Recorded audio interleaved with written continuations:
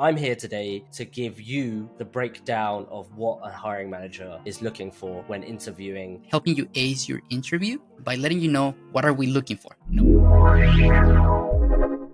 I'm Chris, the founder of uxplaybook. Been in the industry for nearly a decade. My name is Brian.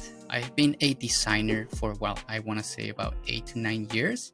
Let's talk a bit about the problem and the cause. Junior designers or designers go to interviews and they typically fail. Literally quoting, I'm tired of applying to jobs and not have one. I just want a job or an internship. Or they don't know why they didn't pass to the next round. Why am I getting rejected? Why am I not getting a call back? They don't know what to expect, don't know what's going to be asked, and how they're going to be judged critically. So it's hard for them to prepare what to say, what to do, and really to put their best self forward.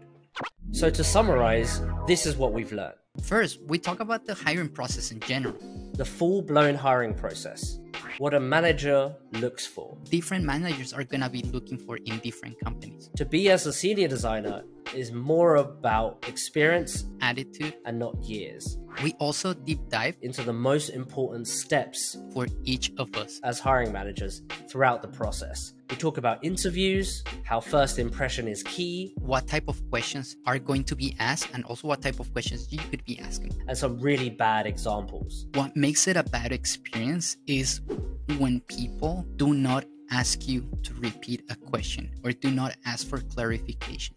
Then we talk about the whiteboarding, how you'll be judged and evaluated. And then we talk about some really good examples, right? Really go into deep sort of psychological things and human behavioral questions. Some bad examples. It basically went south pretty fast.